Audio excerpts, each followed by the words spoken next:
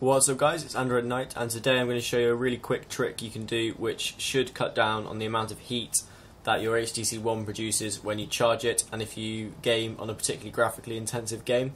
At the moment it gets really hot, and the way you can do that is really easy to fix. You just want to go into your power saving options, which is always in the status bar, and you want to tick CPU power, which conserves the CPU, and you want to put the data connection to sleep when the screen is off.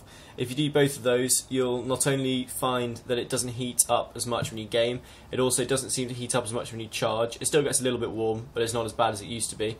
And the other big thing is you'll get a huge increase in battery life, and I'm just about to film a big battery life video, so that's going to be one of the key features within that. There's a few other little tricks I'll point you guys towards then. But if you do that, you should cut down on the amount of heat this thing produces. Because it's aluminium, it gets really hot. It's like a hand warmer almost. So this should make that slightly less apparent. So yeah, if you've got any other tips that go with this, please comment below. If there's anything else you'd like to see, again, comment or message me or tweet me. And please subscribe if you haven't seen before. That really does help, guys. Getting a big subscriber base, it's been increased a lot with the One, and that's really good to see because it shows that you guys are perhaps liking the content more than you are when you just comment or like the video, and it's a really big boost for me sort of with confidence and stuff, so that's great.